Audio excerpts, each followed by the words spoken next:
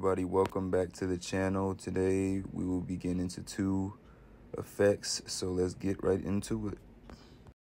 Okay, so we have our clip right here for broadcaster, and I like this. You can not only use it for news broadcast, you can use it for other things in post-production as well, but I'm going to use it for broadcast today. And when you download these generators, they will be in the B3 Studios tab under generators, and there's 5 of them. It comes with 5. I'm going to show you only 2 today, but you can check the rest out on the site. But this is what it looks like. I'm just going to cut this clip, and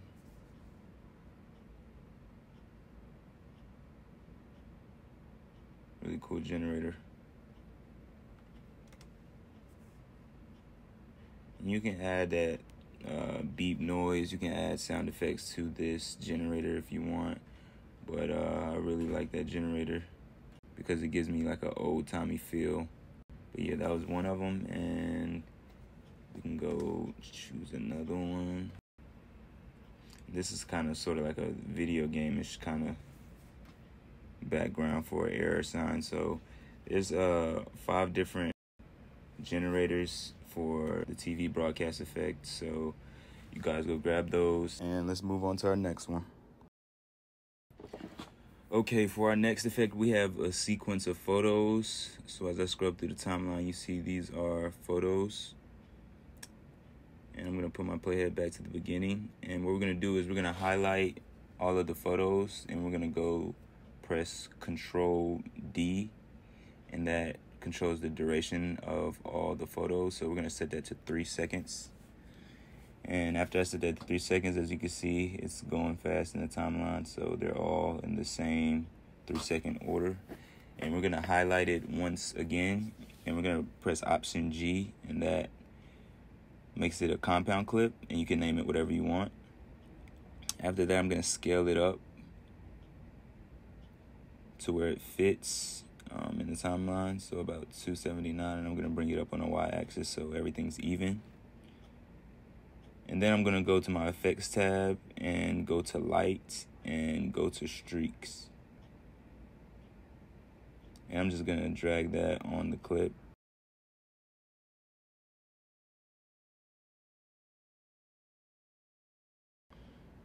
Okay, now you see it's pretty bright, so we're going to make some adjustments.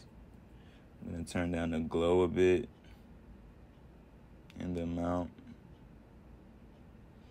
And every photo sequence is going to be different, so you can adjust it to your liking. This is just, I'm making adjustments according to this photo sequence, but every photo will be different, so just try to make it look as neat and as clean as possible. I'm going to change the color to like an orangey color.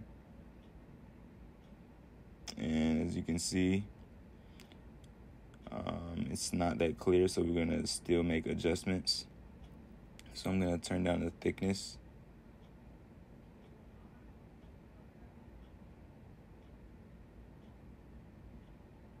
And I'll mess with the threshold a little bit. We can get a film overlay online. You can get any film overlay online that you want. Or you can YouTube it or Google it.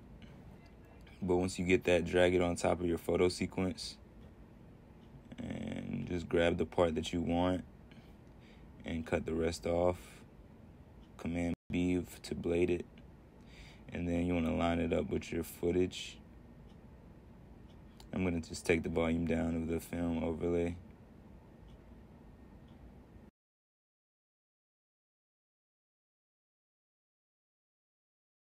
And after that, I want to change the blend mode to add. So we'll get rid of those dark reds so we can actually see our subject in the back. And we're going to take the scale up on this as well so we won't see the lines. And when we play it back, looks pretty good right there.